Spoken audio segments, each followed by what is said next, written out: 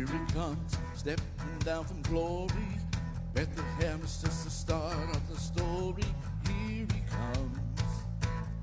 Oh, here he comes. Here he comes, teaching in the temple, making kindness, wisdom sound simple. Here he comes. Here he comes. Here he comes to seek and save, to wash our every sin away. Hear the captain start to say, here he comes. Here he comes, giving sight to the blind man, calling out, giving life to the dead man. Here he comes. Oh, here he comes. Here he comes, Hosanna's loudly ringing, carries a cross along the way of suffering. Here he comes. Here he comes. Comes to seek and save, to wash our every sin away. Hear the captive start to say, here he comes.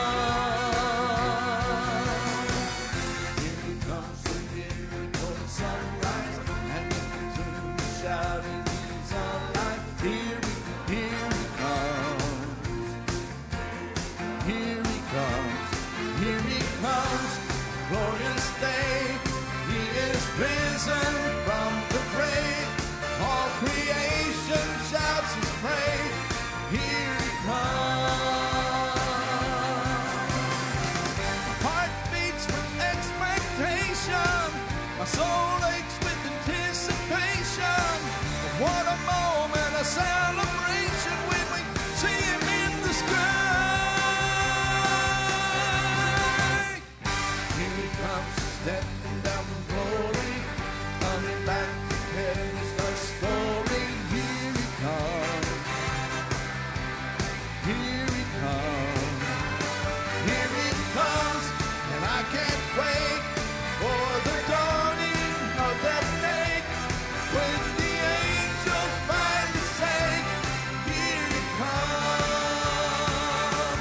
Here he comes. Here he comes. Here he comes.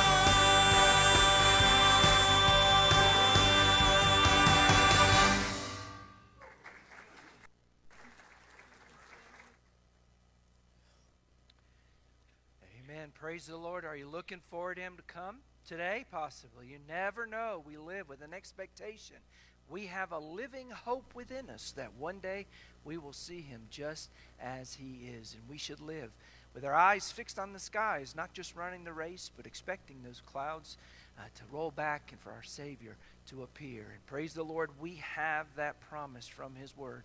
And just as he kept his word and came the first time to bring salvation to mankind, so too God will keep his word, and Christ will appear to redeem us. And that's what we praise him for this morning. I want to invite you to join me on the altar as we give thanks for our salvation and the living hope that we carry in our hearts each and every day. As we're praying this morning, we're continuing to pray for Dwight Wallace's family and also for John Allen's family in their passing, and that God would just comfort those families and make his presence known as a gentle shepherd.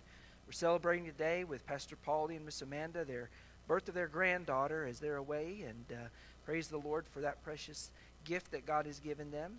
We want to pray for families. I know it's back to school time, and the college students are already heading off and going back, and that's a big transition for families, particularly if it's your first one. So we want to pray for our students as they head off. But school, elementary school and grade school will be here just around the corner, and so we also want to pray for our parents and students and also the teachers as well. And praise the Lord, this week we've got our permit. We can start moving dirt on our missions warehouse. So praise the Lord, that's officially in our hands, and we can start moving dirt on 10 acres of land back in the North 40 over there. So we praise the Lord, and we look forward to how God's going to bring that warehouse to pass. I want to invite you again to join with me here on the altar as we pray. Let's go before the Lord. Let's praise him that we have a living hope and that our Savior and our King is coming one day to save us and to take us home. And listen, you may know someone that you need to pray for right now that doesn't have that hope. An opportunity that we have to share with them before he comes, because then it'll be too late. And so let's pray that God will allow us, enable us, to give us opportunities to have some divine appointments this week and to share with those that don't know him yet, so that they can come to know Jesus Christ and have a living hope within him. Pray with me this morning. Father in heaven, thank you that you have given us a living hope, that Jesus Christ not only has died and was buried, but he rose again, and he ascended to your right hand. He is there awaiting your command to go get my children. Father, thank you that we gather today, the family of faith, the household of God, to praise your name and to thank you for all the promises that you have given us. Lord, that until that day when Christ appears, your promise is that your grace will be sufficient, whatever we may face. And we've experienced that this week. God, you have sustained us. You have supplied for us. God, you have secured us. Lord, you have been present as our gentle shepherd. We thank you as your sheep. Father in heaven, we thank you that you are the comforter, and that, Lord, your spirit of comfort is with some families that have lost loved ones. And we pray that they would just continue to know your peace, your presence. God, we praise you for new life. It's precious, Lord, every time a baby is entrusted to a family. And God, we thank you for this gift, and we pray your blessings upon her. Lord, we also pray for families that are sending kids back to school. It's a time of transition out of the summer and back into some routines. And Father, we just pray that as those transitions happen, Lord, that you would encourage families, and perhaps their first one's going off to school, Lord, just be with them and encourage them that all will be well. And God, for the plans and purposes you have for our children, God, that's why you entrusted them to us, Lord. They're arrows that one day we fling out, we fire out into this world to hit the target and to make a difference for your kingdom. And so we pray for our students that as you're preparing them for that, and as they're going out now, Lord, that they would do great things for you. Lord, it's good to be in your house today, to gather with brothers and sisters to celebrate our living hope, and to realize, Lord, that we, once though we're separated from you, we weren't your people, now we've become your people. And Lord, your abiding presence, your spirit dwells within us until our Savior and King comes. We're praying now that you would bless our worship as we magnify his name. God, let our hearts be filled with your spirit as we sing, as we give, as we surrender to your will revealed in your word. And God, may all of it be fragrant to you, a fragrant offering of our lives, sacrifices to you. We love you and we praise you. We ask all of this morning in the powerful name of Jesus, our Savior and coming King. And all God's people said amen and amen. Amen. Again, it's good to see you in God's house this morning. Those that are gathered here at Chipley Ford Road, and those that are watching online as well, we're grateful that you chose to worship with us. If you're visiting here in the sanctuary, we just have one request, if you don't mind. If this is your first time with us, just remain seated and allow our church family to come welcome you into the house of the Lord. We're going to do that right now by having all of our church family stand at this time to greet one another. And as you're doing that, find our guests, make them feel welcome in God's house.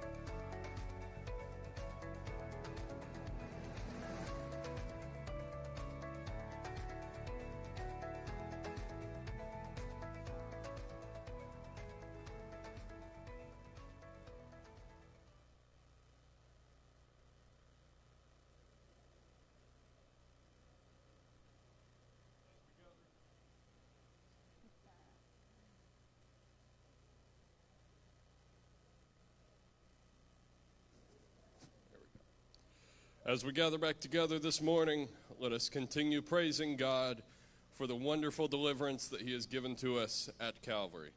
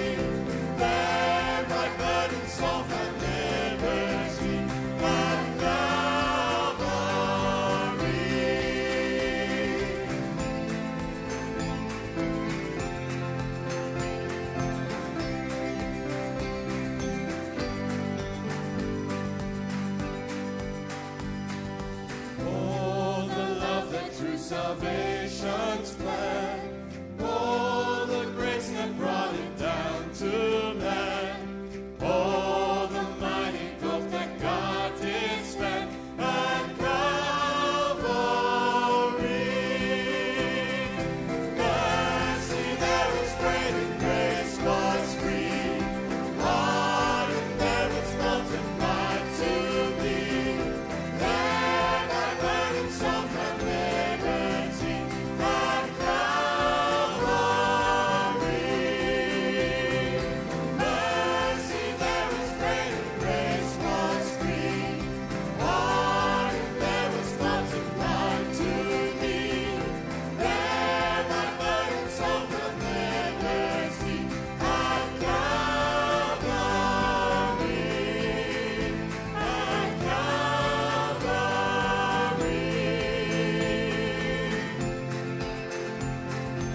Praise God that He provided that way on Calvary, and it is because He did that because He is a God who saves wretched sinners like ourselves.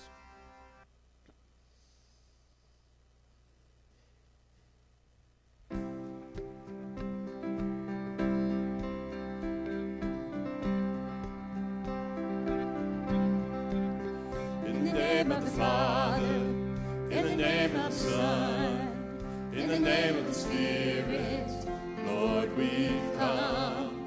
We're gathered together to lift up your name, to call on a Savior, to fall on your grace.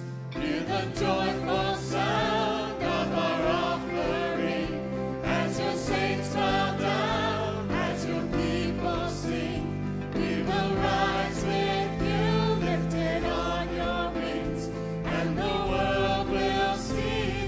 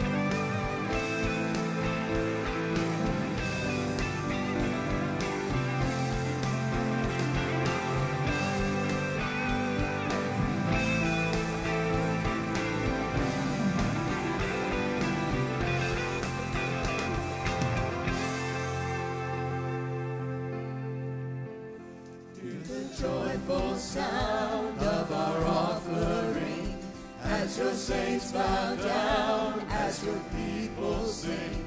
We will rise with you, lifted on your wings, and the world will see that. Yes, the world will see that. Our God saves. Our God saves. There is hope in your name. Morning dawns to songs of praise. Our God saves. Our God saves. Our God saves. Our God saves. Our God saves. Our God saves. Praise God that we serve a saving Lord and Master. And not only that has he saved us, but he has given us a word that we might learn more about him. And when we look into that word, what happens, church? God speaks. Amen. God speaks. So let us listen as he speaks this morning. Sacrifice and offering you did not desire. My ears you have opened. Burnt offering and sin offering you did not require. Then I said, Behold, I come. In the scroll of the book it is written of me. I delight to do your will, O my God, and your law is written within my heart. David here shows that he knew what his predecessor did not, that to obey is better than sacrifice. This obedience is not something that springs up naturally out of us in our fallen state. Quite to the contrary, it is something Paul says that God works in us, both to will and to do of his good pleasure.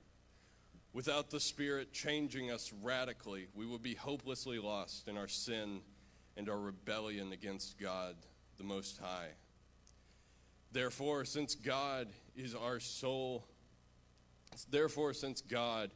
the only one who is saving us and is not we ourselves, let us praise him as our great defense and as the conqueror of all his enemies.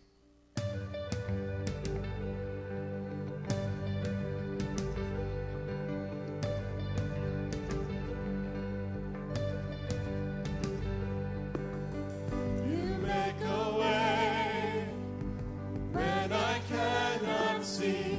You are my strength, though my heart is weak. You won't let go. You take my place on this battlefield. You go before. You're my sword, my shield. I'm not alone. You fight for me. You always have my victory. It's in your hands, it's in your hands. The God of heaven is my defense.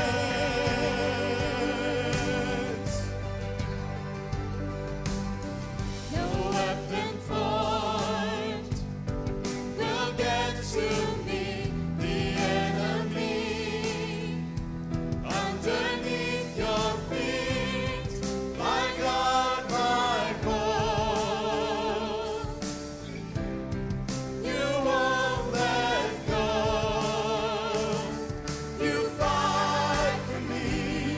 You always have my victory. It's in your hands, it's in your hands. The God of heaven is my defense. You fight for me. You always have my victory. It's in your hands, it's in your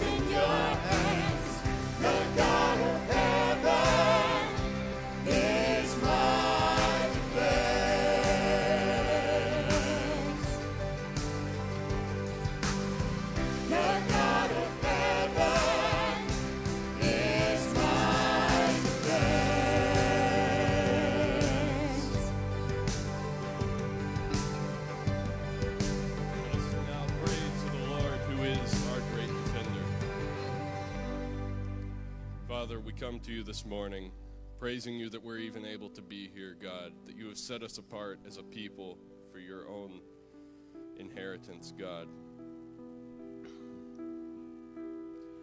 Lord, it is nothing that we do that merits us to be here, God. It is only you, God. If it was dependent upon us, not a single one of us would make it, God. I just ask that you would be with this service, Lord, that you would use this offering that's about to be taken up, Lord, and you would give Pastor Chris the words to say as he comes and brings the word of the Lord to us, God. I ask that you would give us open hearts and that you would have us to be doers of the word and not hearers only, Lord. I ask all this in your name for your glory. Amen.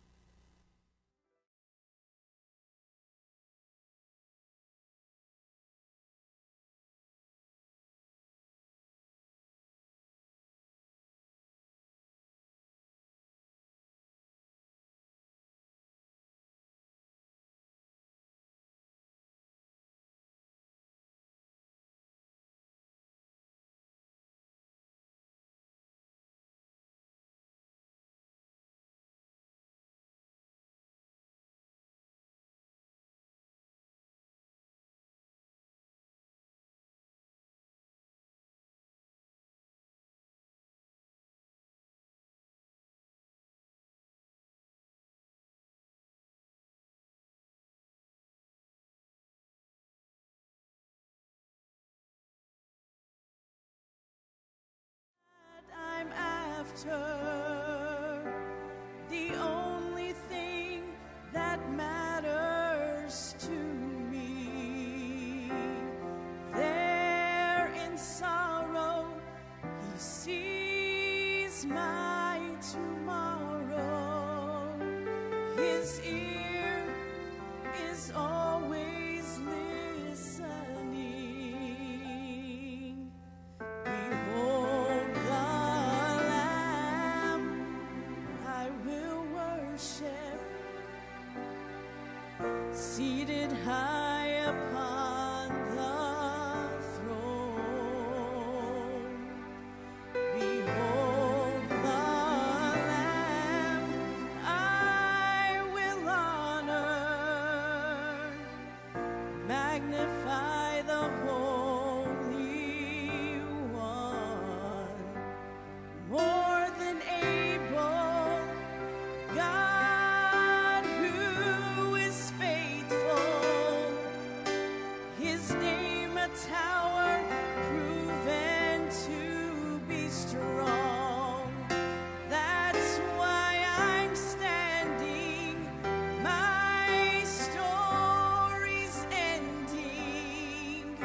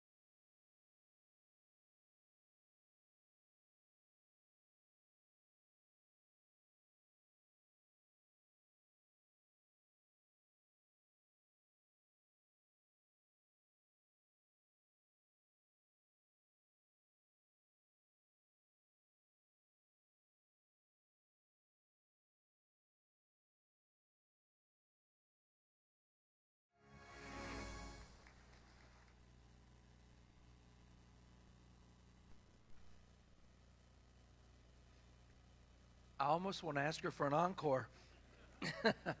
Amen.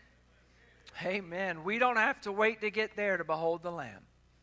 We should be beholding Him each and every day, opening God's Word and seeing Him right there on the pages as He reveals Himself to us.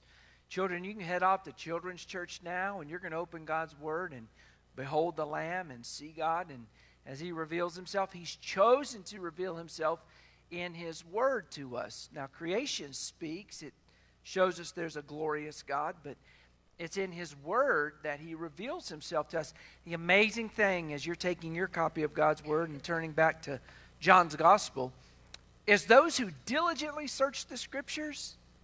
I mean, they had the Scriptures, they had been entrusted to Him. They didn't see Him when He appeared.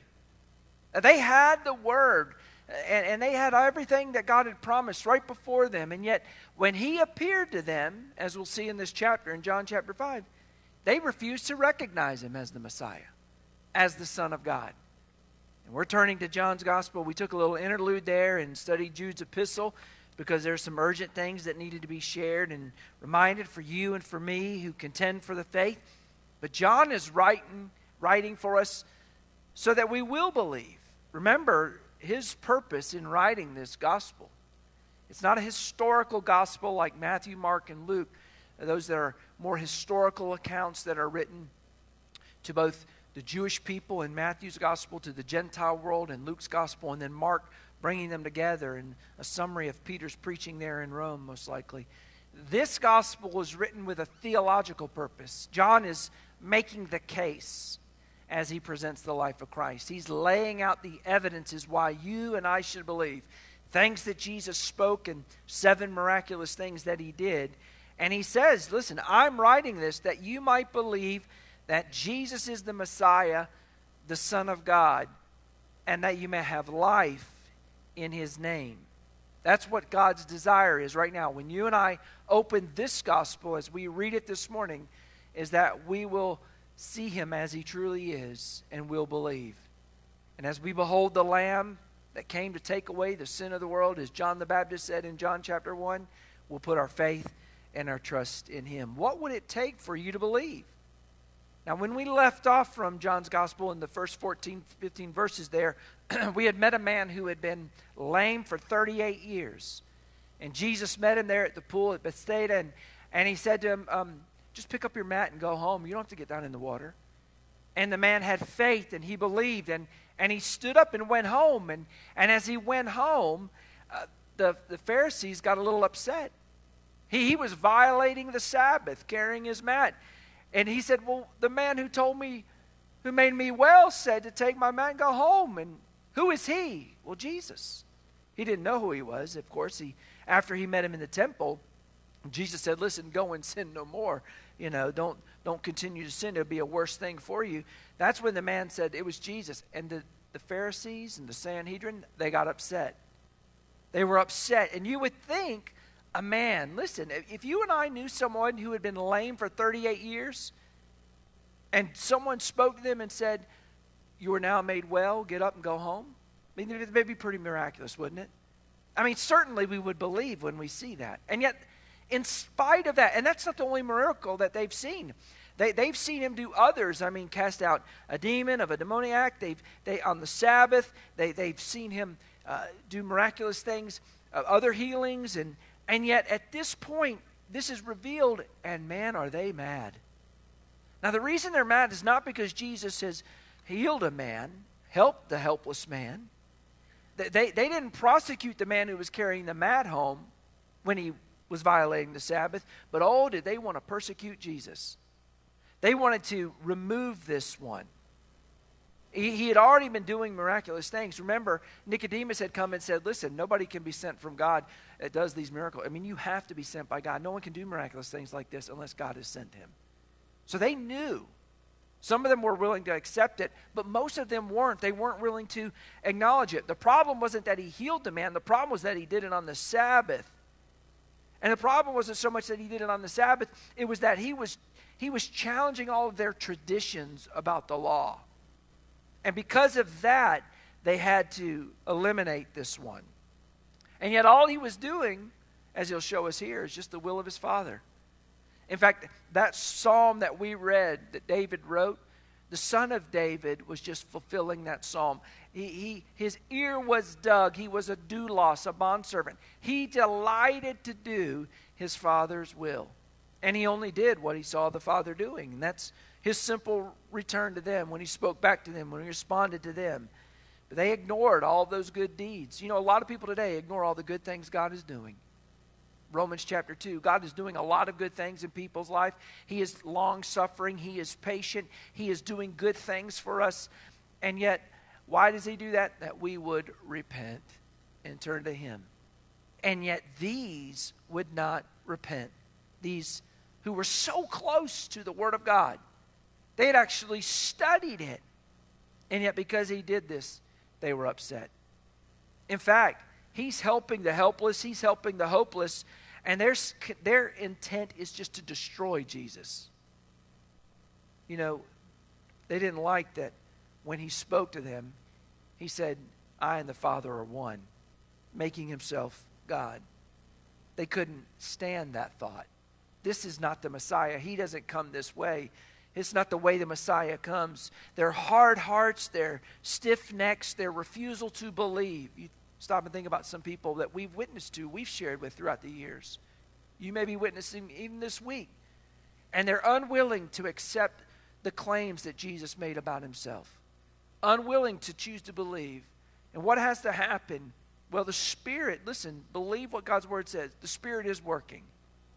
Believe that the Spirit is wooing them. That's what God's Word tells us. And you and I need to pray sometimes for softened hearts and for the blinders to be removed and that they would see and that they would believe. Remember, that's why this is written. Sometimes the best thing you can do is give them a copy of John. If it's written so that we might believe and that we might have life in his name, let's give them the Gospel of John and let God's Word work on their lives. That's sometimes what we have to choose to believe to do. Jesus is going to give evidence why we should believe. He's going to give evidence that he is fully God. He's going to give evidence, listen, that he has the power to give life. And that's summarized right here. And then the question is always, will you believe? Will you believe this morning? Not just in this sanctuary, those watching online. Listen, will you believe the truth about who Jesus is and the power that he has to give life to those who are dead? In fact, it's amazing how Jesus' response here really meshes well with what John's purpose is in his epistle, or in this gospel, as he's writing to us. So I want you to stand with me as we read. I'm just going to read a few verses to get into this because I've got to go from verse 16 all the way to the end of the chapter. And so buckle up, we're going to have to go through this morning, but we've got plenty of time. For this reason, the Jews persecuted Jesus. What reason? Well, because he had made the man well on the Sabbath. And they sought to kill him because he had done these things on the Sabbath. But Jesus answered them, my Father has been working until now, and I have been working. Therefore the Jews sought all the more to kill him, because he not only broke the Sabbath, but he also said that God was his Father, making himself equal with God. Father in heaven, would you speak to us today? Father in heaven, I pray that your Spirit who inspired John to write this gospel would open our eyes, illumine our heart, God, that we might see and we might believe the truth, that Jesus is the Son of God, the Messiah who has come to give us life eternal. And God, I pray if there's anyone who doesn't believe today, God, may you remove those blinders that have stopped them and not enabled them, Lord, to see. And may you grant them faith and repentance, Lord, that they might be wooed to you, drawn to you, and that they might experience life that Christ has to offer them, the fullness of life that Jesus offers. And we will give you all the praise and glory and honor for it, Lord. We ask this in Jesus' name and for his sake. Amen and amen. You may be seated this morning. Jesus is equal with God. That's what he's saying. He is doing what the Father has done. He didn't say our Father, he said my Father. And when he said that God was his Father, he made himself equal with God. And that's because he is fully God. They were mad because Jesus not only did these deeds on the Sabbath, did these miraculous things on the Sabbath day. They were mad because now he has committed blasphemy. He has identified himself as God. And as a result of that, they're going to seek to destroy him, to lead him to the cross where they will crucify him. And all of this is still part of the Father's plan. But Jesus is fully God. He's equal with God. And he lays it out here for us as he responds to them. He answered them, verse 19, and said, "Most assuredly, I say to you, the Son can do nothing of himself, but what he sees the Father do. For whatever he does, the Son also does in like manner. For the Father loves the Son and shows him all things that he himself does. And he will show him greater works than these, that you may marvel. For as the Father raises the dead and gives life to them, even so the Son gives life to whom he will. For the Father judges no one, but has committed all judgment to the Son, that all should honor the Son just as they honor the Father. Now he who does not honor the Son does not honor the Father whom he has sent." Jesus gives 3 reasons why he's equal to the Father as he speaks to them. And you know this was convicting to them. But they would not repent. They would not turn to him. Now, he is doing this work on the Sabbath. What was the Sabbath made for? The Sabbath was made for man to rest. But that didn't mean that you couldn't do anything good or helpful or hopeful or anything to help those who were in need at that time. We need a day of rest. God designed us that way. Go read Genesis chapter 1 and chapter 2, and you see what God provided. The first thing man was to experience was rest with God, shalom with God. After he was made on day 6, the next day he would experience with the Father, with the God who made him, is a day of rest. And what Jesus says here is, listen, I am doing exactly what the Father is doing. Even though the Father made the day of rest, the Father's still working. The Father's been working ever since that rest was broken by the sin of Adam and Eve. The Father's been working every day to woo mankind back to himself, to bridge the gap that was created by sin, and to bring us into a right relationship with him. It was fractured by man's rebellion. It's destroyed in our lives when we rebel against him. And only the Father can make amends for that. Only the Son can bridge that gap for us. And only the Spirit can open our eyes to realize he's made everything possible so we can be back and be one. All the works that were happening, all the works that the Father was doing, Jesus said, I'm just doing what the Father's doing. He is working in me and through me. In fact, he anticipates something here in verse 21 when he mentions that the Father raises the dead and gives life to them. Even so, the Son gives life to whom he will. In a moment, we're going to see down in verses 24 through 30 how that resurrection, that the one who gives life is God who has life. And Jesus is just like the Father in that. In fact, John will say later, he's the resurrection and the life. Jesus is doing precisely what God has always been doing. In fact, just as the Father will not judge anyone, he will not judge those. It says here that he has given that judgment to the Son. He's committed judgment to him. Now, what's fascinating here is that in mentioning the works that he does, the signs, the miraculous things that the Father's doing, and highlighting the resurrection of the dead, which of all the signs that have been done, that's the most important one. That resurrection of the dead, as Paul would say, because Christ was raised from the dead, he has the right to judge all those who die because of their sins and all those who are made alive who have faith in him. And that judgment is entrusted to the Son as the Lord of the Sabbath. And not only that, those who honor the Father should honor the Son who he's placed in that position. Those who say, I worship God, but have no regard for Jesus, are not really honoring the Son. And if you don't honor the Son, you can't honor the Father who sent him. So Jesus is making the case, listen, look at the miraculous things that I'm doing. Listen to the judgment that I have the right one day to put on mankind, to assess mankind, to judge mankind, and consider the honor that is given to the Father and should be given to the Son. All of these things demonstrate that I am equal with the Father, and you should trust in me. But they don't want to trust in him. They don't want to acknowledge him. They don't want to recognize him. And the sad thing is, you cannot honor the Father if you do not honor Jesus as well. You know, in our day and age, it's amazing how many people want to honor God. They don't want to talk about honoring God.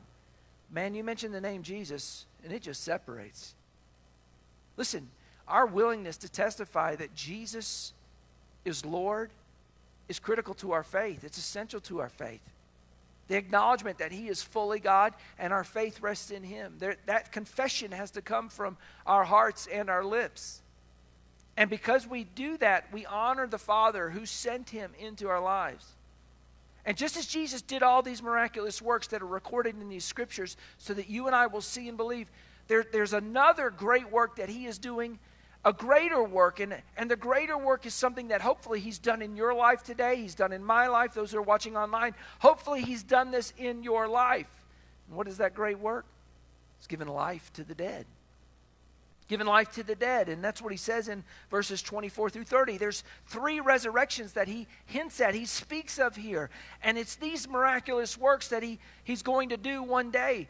He says, most assuredly I say to you, verse 24, he who hears my word and believes in Him who sent me has everlasting life and shall not come into judgment, but has passed from death into life. Now, those who hear what Jesus says and believe in Him now have eternal life. Well, that would mean that we were dead. How are we dead? Well, this is the miraculous work that Christ does in the believer's heart. When you and I recognize, man, we were dead in our trespasses and sin. The soul that sinneth, it shall surely die. The moment that Adam sinned in the garden, he was dead spiritually.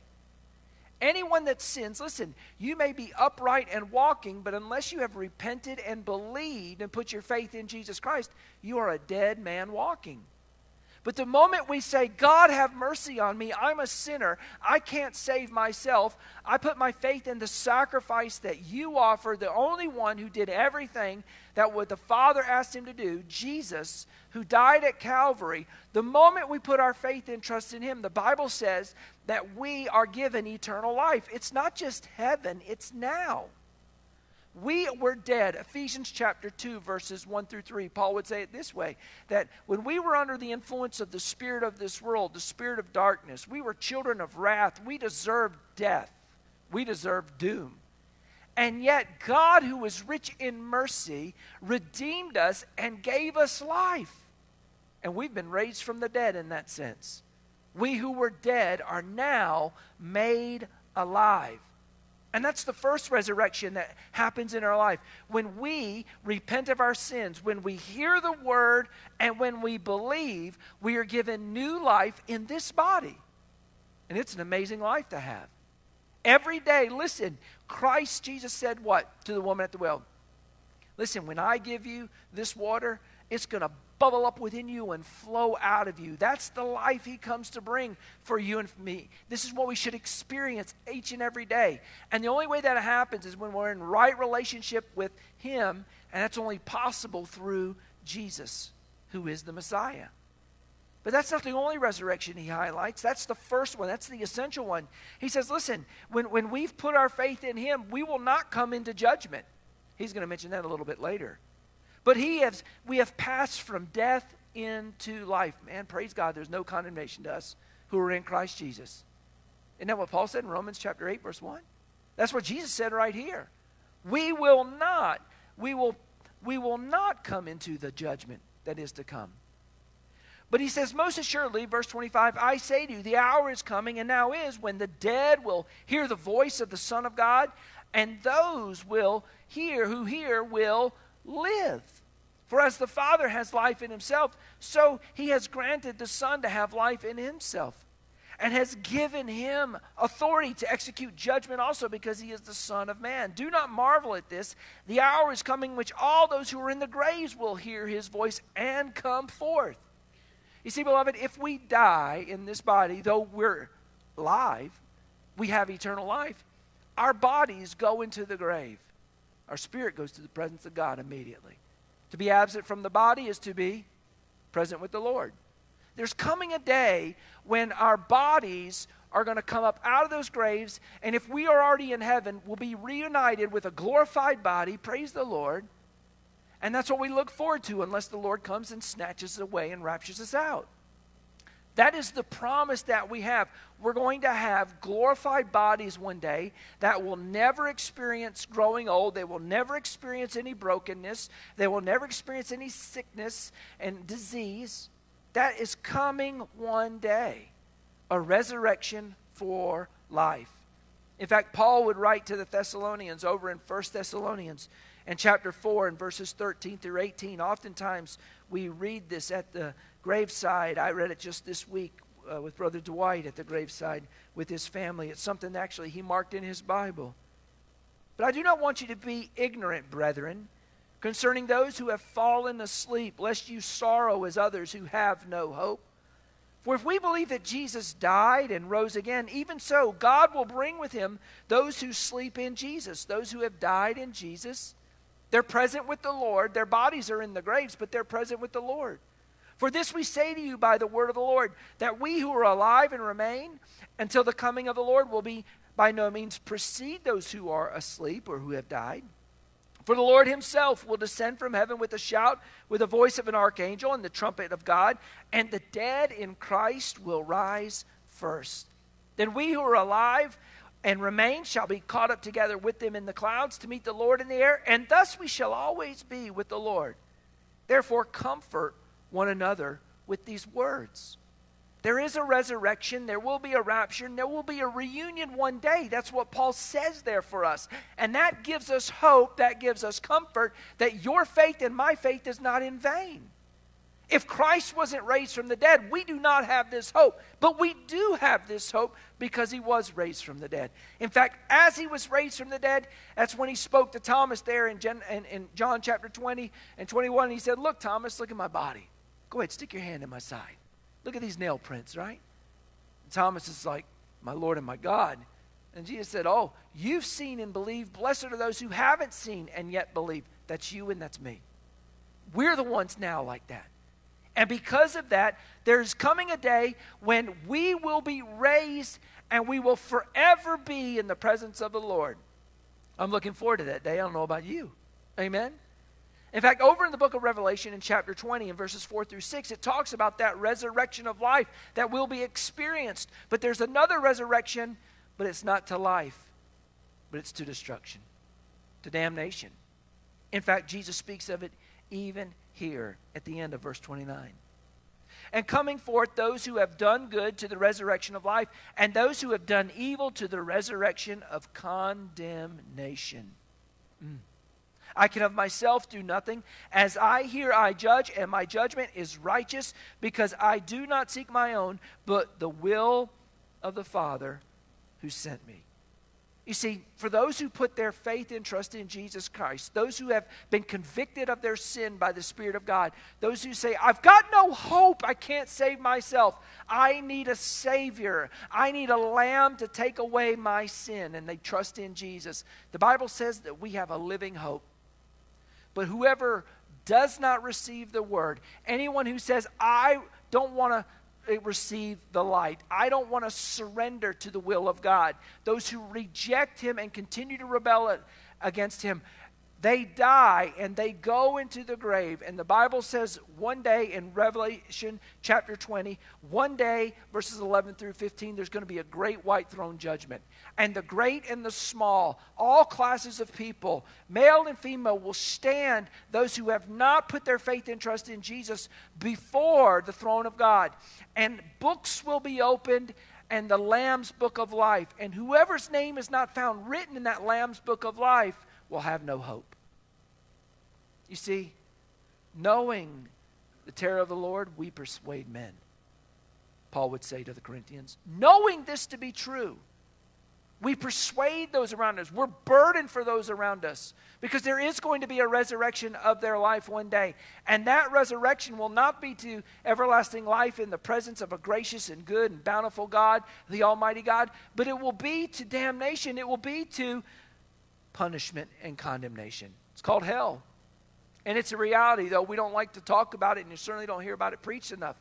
But it's still a place. There are only two destinations. It is either heaven or it is hell. There is no middle ground. There's not even a purgatory. It is either heaven or it is hell. And the only way you get there and to heaven is by faith in the only sacrifice sufficient that was offered, and that's Jesus Christ. And Jesus says this day of resurrection is coming. Hopefully, listen, you've already experienced that. You and I who are dead in our trespasses and sin, you and I who say, God, have mercy on me, a sinner, I can't save myself. I bend my knee. Jesus Christ, you are Lord, and I trust in you. And then our life demonstrates that. You realize when John the Baptist was speaking to those Pharisees, they were coming out and checking him out. What's this prophet doing? You remember what he said? The axe is laid at the root. You better repent and bring forth fruits bearing of repentance. The time is now. You need to get your life right. And yet they wouldn't recognize his testimony. In fact, that's really what it is. Jesus, listen, notice what he's done. He has laid this out as he responds to them just the way John has written his gospel. I am equal with God. I'm God's son. I'm the Messiah who has the responsibility to judge all things. And by the way, isn't it good that he's the judge? No man can be the judge. Only God could be the judge. Why? Because, see, only God would know all things, have all the evidence. I mean, that's what a judge does, right? I mean, he doesn't just write a warrant, for some political reasons and assign that. Well, maybe they do today. No. A judge, a righteous judge, would do what is right and just. So we would want that kind of judge. We would want a judge that has an even scale, right? A fair scale. We would want a judge who knows all the evidence. He knows all the motives behind why things are done. That's the kind of judge I would want, amen? That's Jesus. And he has the right to this. He is God's son. He is fully God, fully righteous, fully true, understanding, omniscient, knows all things. That is who he is. And he is the one who gives life. And that's what he said right here. I give the resurrection. I make dead men alive. Now, he can do that through belief or unbelief. He can do it through belief when we repent and place our faith and trust in Christ, and we're saved. But even those who are not believing one day will be raised, and they will be judged at the great white throne judgment. So really, the question is, will you believe? And that's where it comes down to in verse 31. Because the testimony has gone forth. The witness of God has gone forth.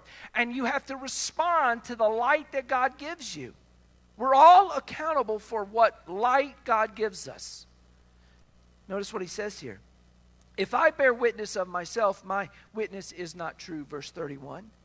There is another who bears witness of me, and I know that the witness which he witnesses of me is true. You have sent to John, and he has borne witness to the truth. This is John the Baptist. Yet I do not receive testimony from man, but I say these things that you may be saved. He was the burning and shining lamp, and you were willing for a time to rejoice in his life. But I have a greater witness than John's. You see, John the Baptist was sent by God. John the Baptist was preparing the way. John the Baptist was saying, repent, get your life right. The Lamb of God, there he is right there. He's the Lamb who takes away the sin of the world. And they would not believe that light. We read about that light several months ago when we were in John chapter 1. And what happens? Do you know that light comes into the darkness, and darkness just like, no, I don't want it, I don't want it. I mean, he warned them, that brood of vipers, to get their lives right. All these people lined up that were coming down into the waters saying, I'm a sinner, God have mercy. They were getting ready for the coming of the Messiah.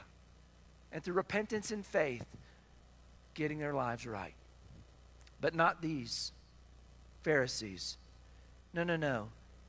John was bearing witness, but they didn't receive that witness. They rejoiced in some ways seeing him, but they didn't trust in Jesus. And yet Jesus says, I don't just have the witness of John the Baptist. I've got another witness. It's even greater than that. It's the works. Verse 36, the works that the Father has given me to finish, the very works that I do. These bear witness of me that the Father has sent me. And the Father himself who sent me has testified of me. You see, these works that Jesus was doing, he's already established that. I'm only doing what the Father's been doing. I don't do anything of my own accord. I only do the will of my Father. Remember, behold, it's written of me, in the scroll, I delight to do thy will. And that's all Jesus has done. Will you not believe him? Will you not believe the works that he has done, the Father has done, the assigned him to do, the works that he has given, all the miraculous things? I mean, this is a theological gospel that John is laying out. He's just going to present 7 miraculous things because he wants us to see and believe. But Jesus did many more things, John would tell us at the end of his gospel. Many more pages could be written. There's not enough pages of books that we could to record all that Jesus did. And yet Jesus says these things, these works, greater than even John's testimony, because they are bearing witness of me, that the Father, he has sent me, because I'm just doing what the Father wants me to do. And if that's not enough, the works that Christ has done, he says the Father has borne witness of me in another way. Notice this in verse 37. The Father himself who sent me has testified of me. When did the Father testify of him? You have neither heard his voice at any time, nor seen his form, but you do not have his word abiding in you. Because whom he sent, him you do not believe. You search the scriptures, for in them you think you have eternal life, but these are they which testify of me. How did the Father testify of the Son? Through the Word. The Word speaks and reveals the Son. Isn't that amazing? Stop and think. How did John's Gospel start? In the beginning was the Word, and the Word was with God, and the Word was God. And what did that Word do? It became flesh and dwelt among us. And when you go and you look at the Word in the Old Testament, which anticipated the Word taking on flesh, which pointed to the coming of Jesus, the Father has testified. He's given witness. You go in from Genesis all the way to Revelation, but if they only had the Old Testament at this point, from Genesis to Malachi, there's a scarlet thread woven all throughout there of the promised seed that God would send that would crush the serpent's head and save mankind. And it's Jesus. He'd be the son of Abraham. He'd be the son of David. He'd be born in Bethlehem. He'd be betrayed for 30 shekels of silver. All these things are recorded. You take all the prophecies of the birth of Christ, his life, even his death, as David would say in Psalm 22, the psalm of the cross, the way the Messiah would be crucified. All of these things testify. And he's saying, you have the Word and you will not believe. In fact, you think you have eternal life because you have the Word, but the truth is you don't have the Word abiding in you. They were not willing to put their faith in this Word and trust in him. Now, you know what's amazing? God is speaking. He's speaking right now to all of us. He's speaking to you. Listen, when we open the Word, we hear him speak. And his Spirit who inspired this Word wants to illumine our hearts and minds. And he wants you and I to surrender to the message that we hear and what we see God say about himself. And what God says is you and I are dead in our trespasses and sin. We have no hope. We must put our faith and trust in Jesus and Jesus alone. And the moment we do, we are born again. We are raised from the dead, and we have life, and we have the promise of eternal life in his presence forever and ever. But they refused the Word. Verse 38, you do not have his Word abiding in you. They would not come to him. Verse 40, but you are not willing to come to me that you may have life. They despised him, despite all the works that he did, but despite what the Word he was sharing with them. Why? Because they had no love for God. Verse 42, I know you, that you do not have the love of God in you. Who would know that? Only the God who knows all things. Only God who knows the motives of man's hearts. Only the God, well, his Son, Jesus, that he's committed judgment to. They would not receive him. Verse 43, I have come in my Father's name, and you do not receive me. But if another comes in his own name, him you will receive. That would be a false Messiah, a deceiver. They'll receive that one, but they would not receive Jesus.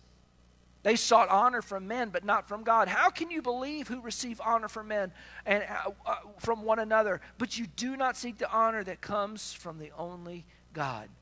You see, their own ambition, their spiritual desires were not to honor God, but to honor themselves and build themselves up. We've seen that in the Sermon on the Mount that Jesus taught. They would not listen to God speaking to them. Now, How does faith come? This is critical.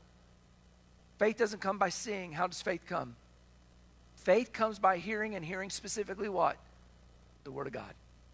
Hearing God's Word. Now, beloved, it'd be easy to say, if Jesus was here and I saw all those miracles, I would believe. That's not guaranteed. But you see, what we have, Peter says, is while they had the amazing Word, they saw the transfiguration, they saw the Lord, Peter, who was on that mountain, says, we've got even a more sure word today. It's right here. This inspired word. And you and I, this is what we have to believe.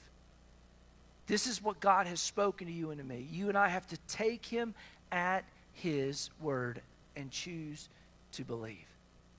Not reject him, not rebel against him, not stay in that rebellion, but to say, God, have mercy on me.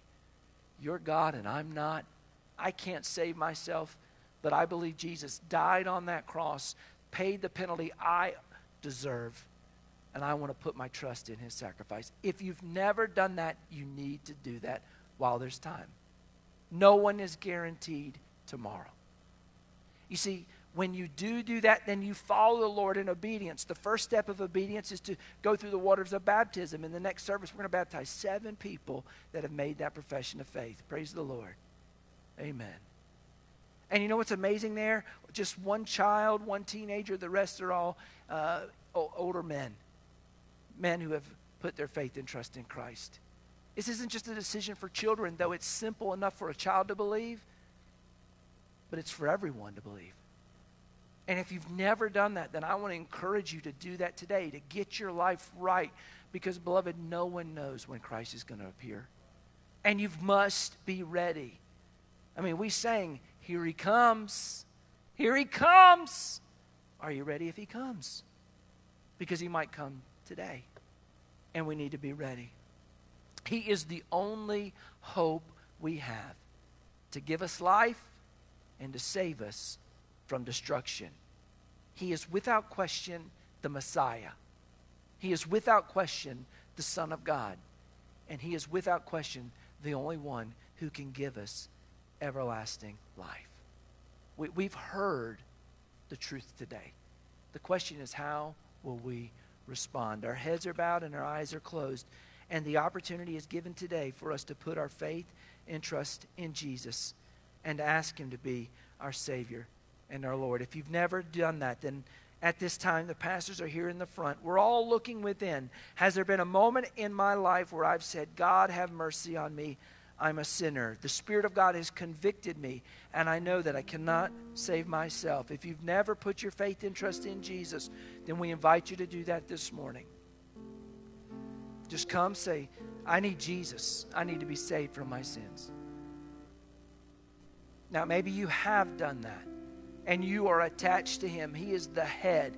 He is the one who has saved you. He has a body called the church, and it's not right to be attached to a head and not be attached to a body. His desire is that we lock arms with other believers. We navigate life together. We run this race of faith, and we encourage one another and build one another up. And so maybe God has led you here to South River Baptist Church to plant your life here, to be a part of this body of believers. And this is a time that the invitation is extended to you as well to come and to plant your life here. Maybe you're coming saying, I know Jesus, but I need a church family to be a part of. This is the time that we would do that. Maybe you're burdened this morning because you know someone that is not part of the family of God, someone that is not receiving the Word of God, and you just need to pray for them, that God would remove the blinders, that our hearts would be burdened to pray for the lost. God's desire is that none perish, but all come to repentance. Will you pray for that today, for that individual who needs Jesus? Even now, maybe this week, maybe you're going to go home and see him at lunchtime. Maybe you're going to see him this week at work. Maybe you're going to see him when you go back to school, a friend on your ball team. Listen, you know they don't need Jesus. Are you burdened for their salvation?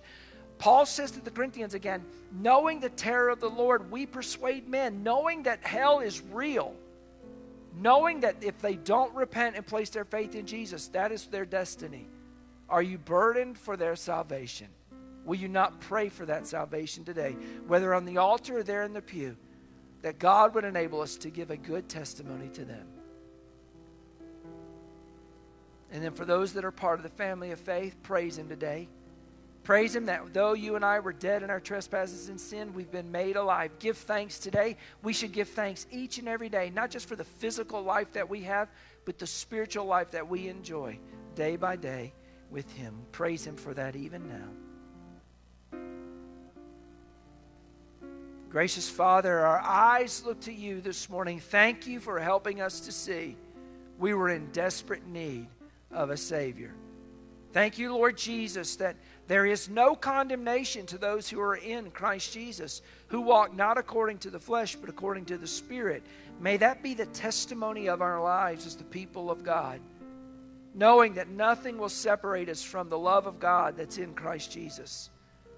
Father in heaven, Lord, may we who believe in You be bold as the body of Christ. May we testify to the world around us what Christ has done in our lives. May we tell them what Jesus can do in their life. And God, as we do that, will You woo them to Yourself? No one can come to the Father unless He is drawn. No one can come to the Son unless the Spirit works in their life. Spirit of God, work in the hearts of these that we are burdened for this morning. God, we lay them before You, whether through our words and testimony or through someone else. God, we pray even now that You would bring someone across their path to sow the hope of heaven in their hearts so that they might see and believe. Father, thank You. One day, Jesus is coming. Help us to live for that glorious day. We ask all these things in Jesus' precious name. Amen and amen. Amen.